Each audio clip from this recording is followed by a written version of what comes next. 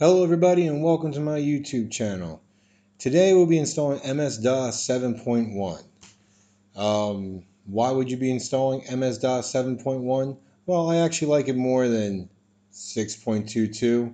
I also like the mouse support with it, the out-of-the-box CD-ROM support. So if you want to install certain things that are CD based like Doom, it's a lot of fun. It's also a little bit different. I feel it's actually well built. It's also the last edition of DOS that was created. So, again, as I always say, why not install it? What else do we got to lose? It only takes a few minutes. So let's get started here. First thing we're going to do is click on New Virtual Machine. Now you're going to choose the typical. And then, like always, we will choose an operating system later because it's not a disk-based operating system. All right, guest operating system is other, and we're going to set it to version MS-DOS. All right, we're going to name the virtual machine to MS-DOS 7.1 because I enjoy doing it, but you can name it whatever you want. You can just keep it as the default, MS-DOS, if you have no other DOS installed as the virtual on your system. All right, again, I leave the minimum disk size alone, and I hit store virtual disk as a single file always. Again, as a rule of thumb, anything under 32 gigs, I usually keep as a single. Actually, anything under 8 gigs. Sometimes like 16 gigs, depending on what it is. It may freak out. I know everything about Vista, I always leave it as separate disks. But again, you can do either or. It really doesn't matter because you'll never build it up big enough to have to worry about splitting the multiple files. So click next. Then we're going to click finish. All right. And again, we're going to have to add a floppy drive because it does not come with a floppy drive. So we're going to edit this virtual machine. Go to add. And then we're going to add a floppy drive. All right. Now once it's been added, we're going to go to use floppy image file. Click browse. Again, it opens up to the default directory of virtual machines. So I'm going to go to wherever my installs are. So ISO for me, MS-DOS 7.1, and we're going to mount disk number 1.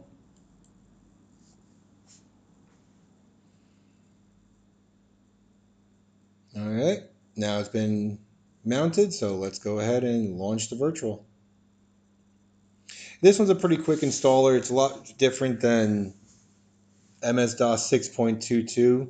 As you can notice, MS-DOS 6.22 can have 3 to 4 floppies, as this only has 2. So yeah, so here's your welcome screen. Now as you can see here, I have a cursor that works and it's great, but if you still want to use the tabs, they still work as well. So we're going to click next for here in the welcome screen. It's just telling you that what DOS is used today, what kind of, it supports large disks, it's FAT32 as well as before it used to be FAT16 and 12. Pretty much this is all useless information. So we're just going to click next. All right, again, this is the license agreement, so hit next. Now it's going to check to see if you have a partition, which you don't. So when you hit continue, it's going to start the formatting process. Yes, we want to create a primary partition of FAT32, 16, or 12. And now we're going to reboot. All right, it's going to go ahead and reboot itself. All right, now it goes to the same process it just did. So here's the welcome screen again. This is explaining to you the partitioning and the license agreement. It's going to check for partitioning again. So it kind of pretty much just redoes it again when it reboots to do the formatting. All right, so now everything's already been formatted. No errors have been found. Now, do you want to create an MBR? Of course we do. Again, you can pick whatever you want. So if you want to call it MS-DOS or 7.1 or just 7.1, you can. I always leave it as default. So we're going to click next once you're satisfied with your destination. Always tells you it doesn't exist, so hit yes. Now for here, you can pick two things. You can do command prompt only, which just requires this disk, minimum, which you really don't want to do if you've never used DOS, or again for the full experience, you can go with the 2 disks. The full experience kind of gives you more, again, mouse support, CD support right off the bat, extra drivers, and a few other different like auto exec bat memory fixes. But in this case, we really wouldn't need a lot of that because the virtual machine goes ahead and takes care of all those. So on this screen, the only thing we have to do is take install add-ons off. And the reason being is because I actually don't have that CD or that disk. So if somebody has that disk and would like to send it to me so I can do a video on how to do the add-ons, that would be awesome. If not, I'll just keep my eyes out until I actually find a copy of that somewhere. So we're going to click on Next. All right, this is asking you if you want to install Access DOS, which pretty much installs very useful tools. I don't know how often you're going to use this, but for all intents and purposes, of course we're going to add it because, like always, why not? So this is just a confirmation page letting you know you're installing DOS. It's a full installation. We're putting Access DOS with all utilities on there. And no, I cannot put add-ons in. So we're going to click OK to start. And then like before, press Control-Alt, and that releases your mouse. Go down to the bottom here to your little floppy. And we're going to have to pick disk 2 now.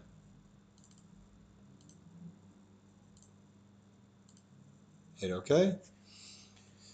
So now these are all just basic customizations that are coming up right now.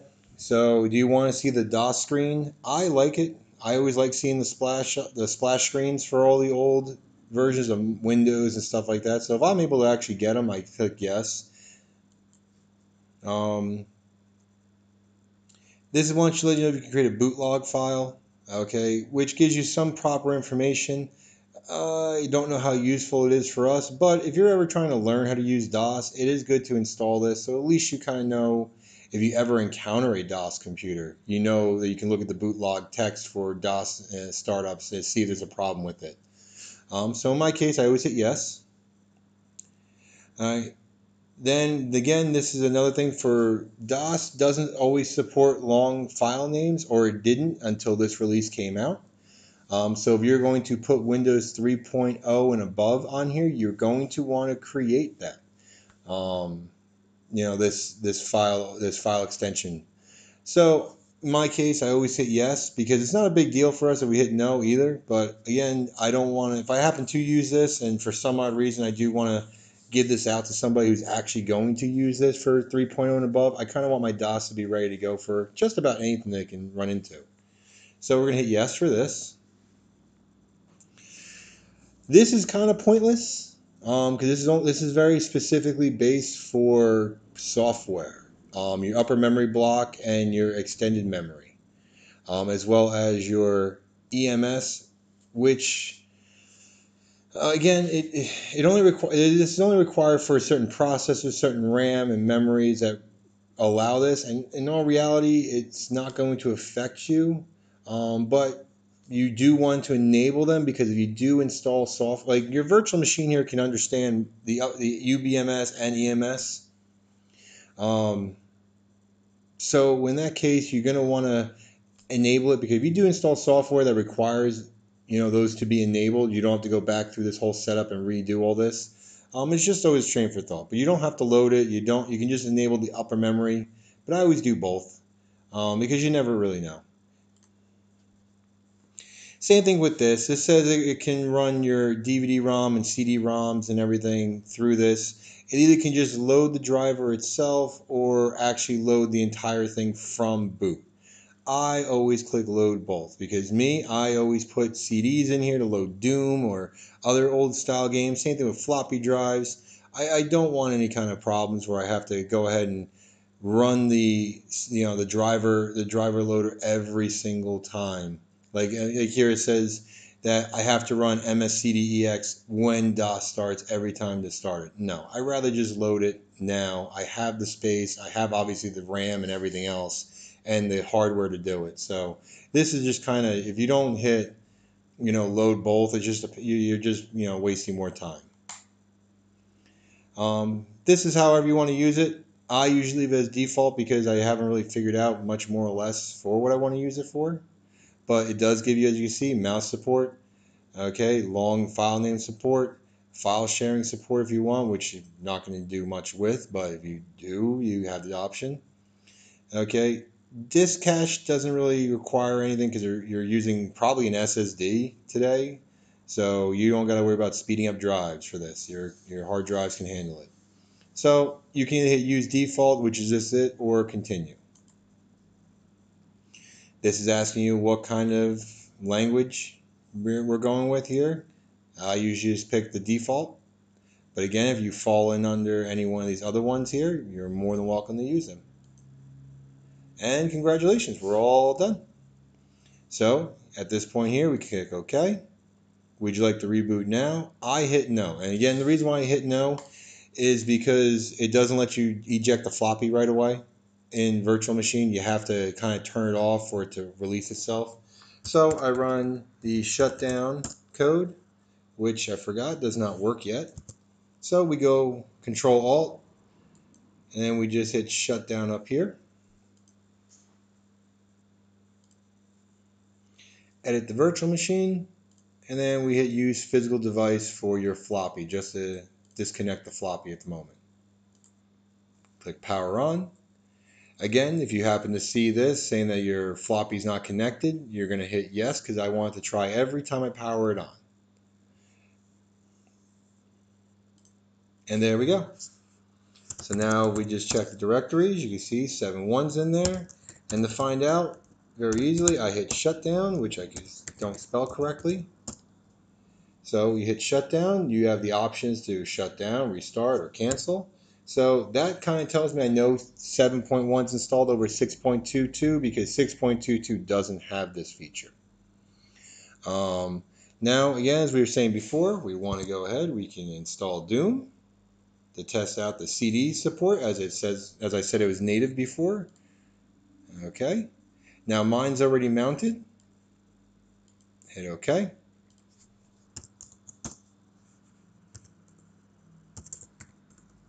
And I don't remember what it is. Yep. Install.bat. C drive. Doom. Yes. Boom. Ready to go. So we're going to do keyboard and mouse because I have both. No music, no sound effects because I don't want to hear the terrible scratching sound of everything.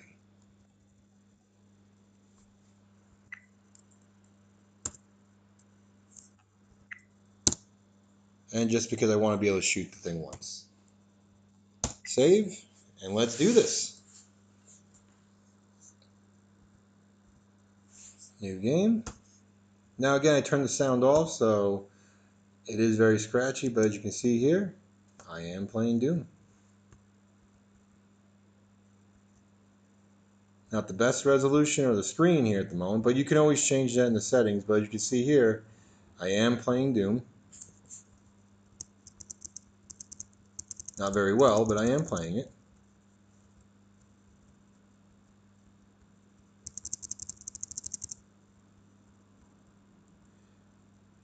And just like always, just to show that we went ahead and going to beat the game real quickly, the first level. And there we go. Speed run.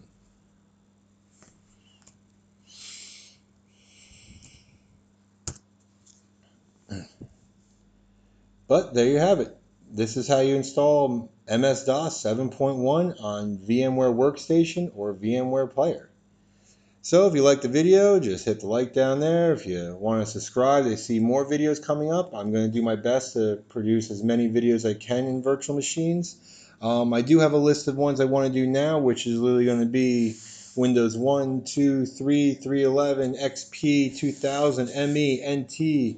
Literally every version of Windows ever created, I plan on making a virtual machine of, as well as some Linux, some Mac that's not supported. I'll show you how to put Mac on your computer that's not allowed by VMware through patching. As well as if you want to learn the higher end stuff like ESXi and vCenter and vSphere, no problem. I have be able to do videos on that, as well as how to network virtual machines together, share data between the two of them, share data between your host files. So yeah, if you're really interested, keep on coming back, taking a look at this. If you have any questions or concerns, leave them in the comments below. And as always, thank you very much.